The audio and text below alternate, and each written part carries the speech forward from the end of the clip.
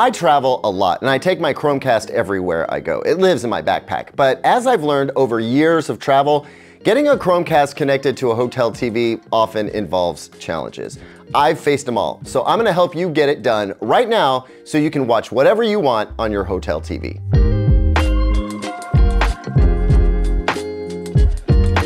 Welcome back, everyone. I'm Caleb Dennison, and if you're watching this video right now, there's a pretty good chance you are in your hotel right now with your Chromecast and you're having trouble getting it working on your hotel TV. If that's the case and you want to get right into the instructions, there's a timecode link down in the description that lets you skip straight to the part you need. Quick disclosure, we did not shoot this video in a hotel, so we mocked up some of these shots as illustrations. I just didn't feel like asking the hotel across the street if we could rent by the hour. I mean, yeah, no. Oh, and hey, if this is your first time seeing one of my videos, hit me with the like and subscribe if you find it helpful, and post a comment if I missed any tricks that have worked for you in the past.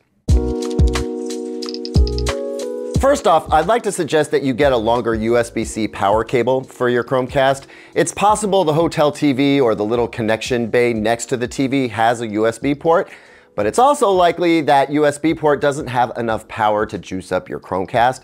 You're almost always better plugging into the wall with the little wall wart it comes with. However, it's also likely that a reachable power outlet is not within this distance from the TV.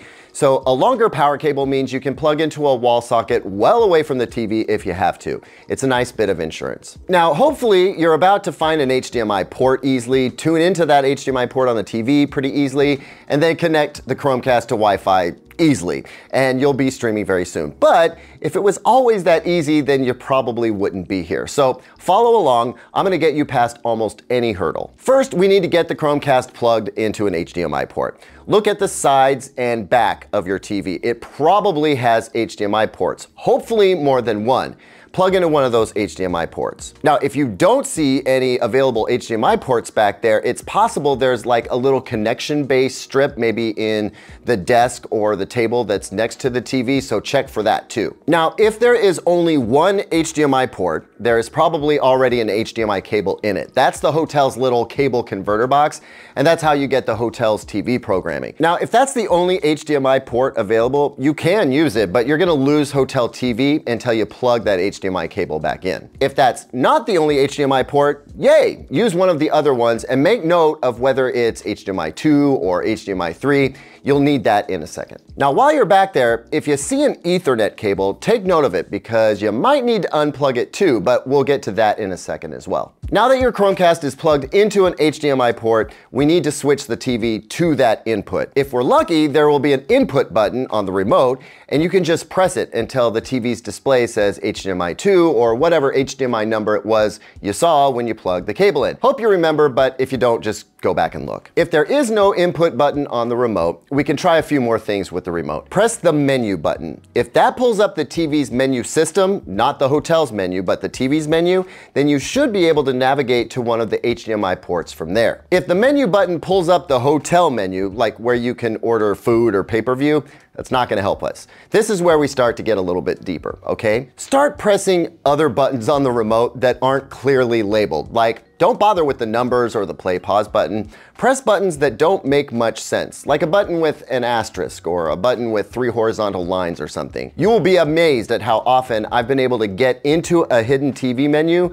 just by spamming the remote. And if none of that works, we're gonna put the remote down. It's time to go back to the TV. Somewhere on the TV itself are some buttons. Maybe only one button, but I promise you that there are buttons on that TV. I haven't met a TV that didn't have at least one physical button on it. Now again, if we're lucky, there's an input button and you can press that to get to HDMI 2 or whatever number. If not, you may need to press the menu button and then work from there. And if there's only one button, press it. Now, you might have a couple of potentially frustrating minutes ahead of you, but eventually you'll figure out how to weave in and back out of menu items, and you'll probably find the input selection and finally pick HDMI whatever so you can see your Chromecast. Now, if all of this fails you and you just can't find HDMI inputs on the TV, it's possible they've been locked out. Remember that Ethernet cable you noticed earlier?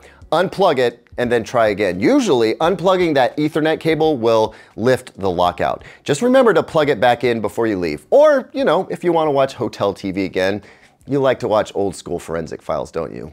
I see you. Okay, at this point, if you can see your Chromecast's start screen, we can finally proceed.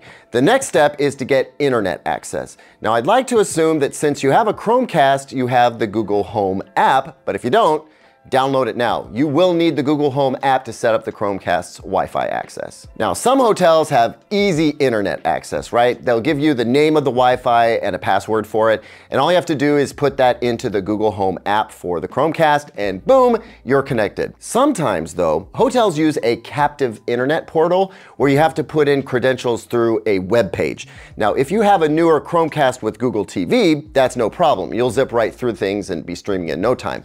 However, if you're using an older basic Chromecast, well then A, buy a Chromecast with Google TV ASAP. It's so worth it. But B, I can help you with that right now too. So for me, the easiest way to give any Chromecast internet access is to set up a phone as a mobile internet hotspot. Just keep in mind that depending on your phone carrier and plan, sometimes mobile hotspot speeds can be slow. And even if they are fast, you probably have a data cap before getting throttled. This should be okay, just don't stream a ton for your entire trip. And honestly, you should get out more. If you don't want to use your phone as a hotspot, you can use a Windows laptop and create a Windows 10 hotspot. To do this, connect the laptop to your hotel's Wi-Fi and make sure you're all logged in.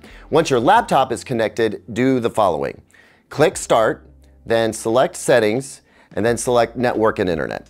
Select Mobile Hotspot from the left-hand pane. Click the selector to turn Share My Internet Connection with Other Devices to On. Then ensure Share My Internet Connection From is set to Wi-Fi, and then make sure Share My Internet Connection Over is set to Wi-Fi as well. Record the network name and network password that's displayed at the bottom of the window, and then use that info for logging in your Chromecast. Now, if you're a Mac user, you can set up your MacBook as a mobile hotspot, but you have to be connected to the hotel's wired Ethernet internet to do it, if that's even available. If it is available to you, go ahead and connect your MacBook to wired internet and then do the following. Click the Apple menu, go to System Preferences, select the sharing icon, then Internet Sharing. Under the Share Your Connection From box, select Ethernet. Then under the To Computers Using section, select Wi-Fi. Then in the lower right, you need to click on Wi-Fi options.